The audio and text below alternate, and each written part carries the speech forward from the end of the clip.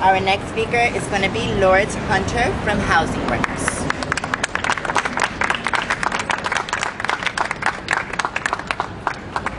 Good afternoon, everyone. How are you doing today?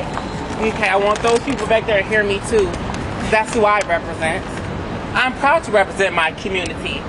Today, I'm especially proud to represent my culture. June is a month where many in the LGBT community celebrate Pride. There are many events, parties, and parades to choose, from the Bronx and Staten Island to Long Island.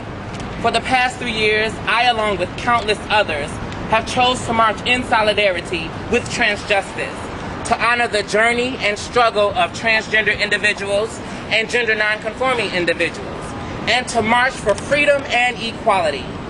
On Friday, June 22nd, we will march again in solidarity against the many systems of oppression that threaten the livelihood of transgender and gender nonconforming individuals.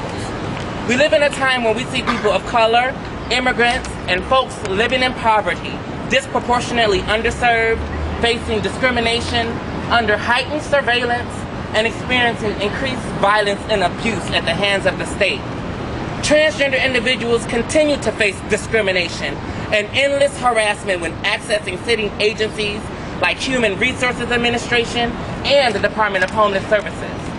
Many transgender women are forced to endure street-based sex work due to discrimination finding a job. Many transgender and gender non-conforming individuals are forced to use black market hormones. Some even go without much needed physical and mental health care due to lack of knowledgeable providers, a competent health care system, and complete access to Medicaid. Many transgender youth have to sleep on the street or other unsafe conditions rather than experience the horror of sexual harassment, abuse, violence, and discrimination in our city shelters.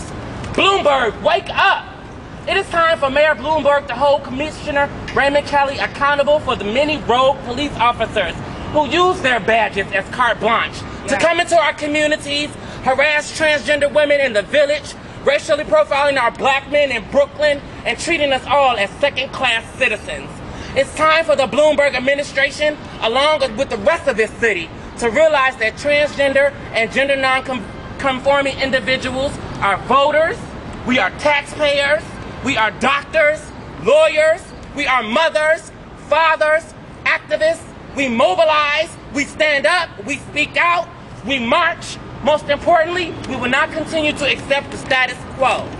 This Friday at 4:30, we will take to the streets of Manhattan, harnessing the energy, the passion, the blood, sweat, and tears of the Stonewall Rebellion, embracing our pride and demanding justice. We don't want handouts. No, those days are over. We don't want concessions. Save that for the stands. It is time for transgender and non-gender conforming individuals to rise up and take our place at the table of life and enjoy its bounty. It's time. Take your place. Thank you. Lourdes Hunter. Lourdes Hunter on Law Heights.